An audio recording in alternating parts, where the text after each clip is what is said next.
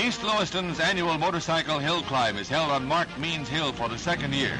Last year, not one handlebar jockey reached the top, and that steep grade hasn't become any more accessible.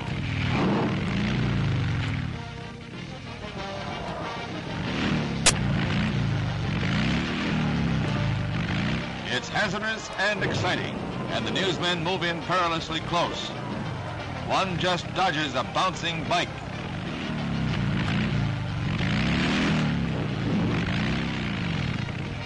Still they crowd in. Another motorcycle flips, and one newsreel cameraman is underneath. A moment of heart-catching worry as cameraman Taras Emery is freed. He's badly hurt, but he'll recover. A bad day on mean Mark Means Hill.